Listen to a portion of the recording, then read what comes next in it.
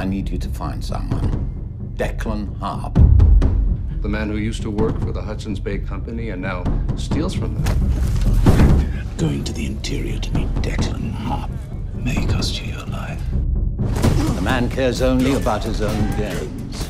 He's an animal. Killing him is not enough. We must make an example of him. We must make him suffer.